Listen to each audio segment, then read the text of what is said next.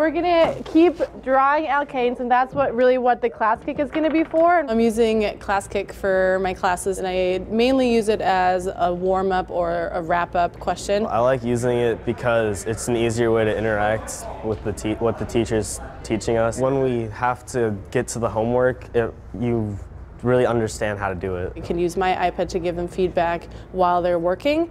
They can even raise their hand electronically or have me check their work electronically. It's great for the kids that tend to be quiet and that tend to be scared to ask questions in front of a whole group of other students. It reviews what we learned yesterday, so if we keep practicing every day and right before class, it helps us know more what we're learning and know the information better. She'd probably explain it to all of us, and if we had individual questions, it would be a lot harder to get them answered because a lot of people always have questions, and so she can quickly write that down on the app. I'm able to see everyone working at the same time, which makes it a lot easier to keep students on track. So I know which students are working and which students aren't, so I can check in with them. We're going to use a process called chromatography, color separation essentially. A big part of what we do in chemistry is trying to help the students visualize what's actually happening at the microscopic scale that we don't see.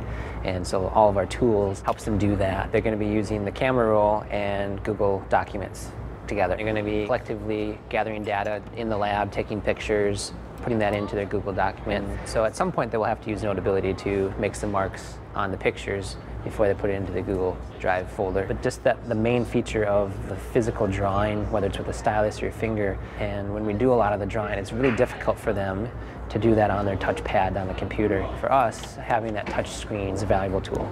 Notability allows us to take PDFs in and out of Schoology so we can write on them, and that's helpful for drawing pictures of molecules and structures of atoms. Now they can take pictures, they could take a short video, and in this particular lab they could do a time-lapse video and condense it so they could actually see the ink traveling up the paper in a short amount of time versus some kind of a pencil marking where they're attempting to see all of that. Seeing as how everybody's not able to do their part easier, so they can put their parts and you can see and correct them, maybe give them some ideas on what they need to change and communicate verbally and easier.